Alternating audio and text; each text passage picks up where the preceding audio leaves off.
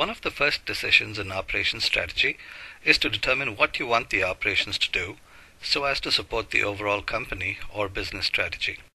So what are all the things that the operations can do, and which of these should we pick? We refer to the areas that we can choose to focus on as competitive priorities. These areas of focus are cost, quality, time, and flexibility. An important point to note here is that, as the word priorities implies, some areas of focus are necessarily going to be more important than others. There are inherent trade-offs involved, so we must pick and choose. Every customer would love to patronize a company that excels on all these fronts. Every company would also love to excel on all these fronts.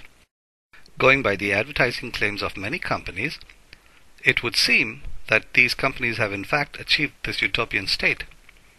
However, if it were really possible for one company to be the best at everything, why would there be any competition? Let us say I am in the business of producing paper clips, and I am competing on the basis of low cost, and assume nothing else. You can conclude that my clips are the lowest priced on the market, probably beating the other clips by a wide margin. You can also conclude that my clips are not going to be great in terms of other factors, but we are assuming that these other factors are not of much importance to the particular group of customers that I am targeting. Instead, if my focus is quality and nothing else, and my customers come to me because of that quality, you can see that my clips are going to be higher priced. But what exactly is high quality? Perhaps my company makes fewer mistakes than others, only one defective clip out of every million. Given the customer's list of requirements, such as size, color, finish, strength, grade of steel, etc., the clips meet these specifications in every respect. Or the clips are more durable because better grade steel is employed. Or the clips are of superior design and are really good at holding a large quantity of paper, yet without leaving nasty marks or tears. Or they are simply very cute to look at, and have a velvety feel too. Or the clips include a unique design characteristic not found in any other clips, a safety mechanism that immediately releases if an unsuspecting customer gets his or her hand pinched by mistake. As you can see, good quality can mean a lot of different things.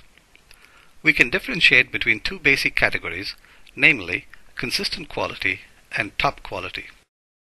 Consistent quality implies consistency, or the ability to produce the same output repeatedly. That means fewer mistakes are produced. Consistent quality also refers to conformance to specifications, which implies that we have a list of the customer's specifications and are able to check off all of them. Top quality, on the other hand, refers to the other aspects of quality related to design features, high performance characteristics, etc. They are generally more difficult to define and depend on the eyes of the beholder. These aspects also often cannot be checked off from a list of specifications. It is possible for a company to focus on one aspect of quality and not the other. For example, a consistent quality clip could meet all the customer's specifications and yet not have superior design features. On the other hand, a top quality clip with superior design features may have a higher defect rate than a simpler clip. Often, however, if a company is competing on the basis of top quality, it becomes essential to have a very high level of consistent quality as well. A customer paying for superior features usually does not tolerate a clip with a high defect rate. Yet, these two aspects of quality are inherently different and need to be prioritized appropriately. Instead of cost or quality, let us say a company is focusing on time. Competing on the basis of time could mean that the company offers the quickest delivery. Customers who are time sensitive would choose such a provider. Other customers, however, may have different needs, and on-time delivery may be more important than quick delivery. Say, for example, you are building a house. You don't need all your materials quickly. Rather, you can arrange for them to arrive according to a planned schedule, which can also help smooth out your cash flow. However, if your materials arrive even a little late, the builders are going to be idle. At the same time, if the materials arrive early, they may need to be safely stored, and your cash flow plans may also be upset. A third aspect of time-based competition is new product or new service development speed. In other words, time to market. Competing on this basis implies that the company is a leader in coming up with innovative new products and is able to translate an idea into a successful product launch much faster than the competition. Competing on the basis of flexibility means being able to accommodate various customer needs. One aspect of flexibility is customization, which refers to the ability to do different things for different customers, giving them exactly what they want. Another form of flexibility is to offer customers a wide variety of choices and options. A third aspect of flexibility is volume flexibility, or the ability to modify the output volume according to different customer needs. As we can see from this list of competitive priorities, the four basic areas of cost, quality, time, and flexibility break down into a total of 9 competitive priorities. Corresponding to each of these competitive priorities, we need to develop an appropriate level of competitive capability. But what level of capability should we strive to achieve corresponding to each priority? Looking from the customer's point of view, every customer would love to patronize a company that excels on every single priority. I would love to get the latest new products of the highest quality, with the greatest customization, with the best timeliness, and at the lowest rock bottom price.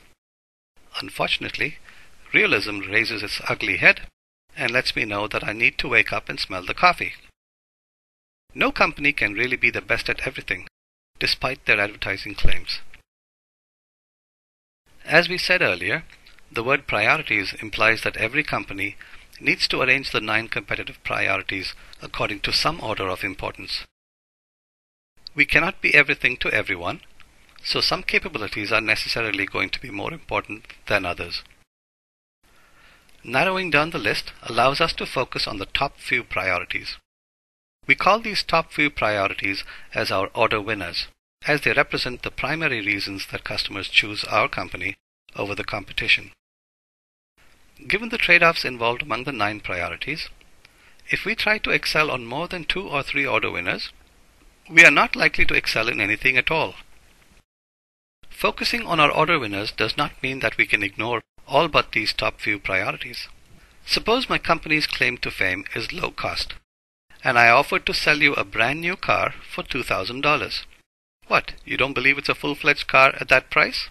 Yes, it has 4 wheels, an engine, a body, seats, a steering wheel, etc. It can seat 4 people with a tight squeeze. You can choose any color you want as long as it's black. The engine technology is 20 years old, and you can expect about 15 miles per gallon. The fine print on the warranty runs into 30 pages, but your lawyer friend figures out what it says. Once you drive it off the lot, don't bother us again. Seat belts are optional. Anti-lock braking? What's that? Okay, now what are the odds you would buy such a car? Clearly, if I offered only low cost and nothing else, no customer is going to bite, even at an unheard of rock bottom price. Unless, of course, you really like being a prime candidate for emergency roadside assistance. There is a minimum threshold level of capability that the customer expects on each competitive priority before he or she would even consider looking at what I have to offer. This threshold level of capability qualifies me to even enter the competitive arena. Therefore, in addition to excelling in our order winners, we also need to meet a threshold level of capability on our order qualifiers.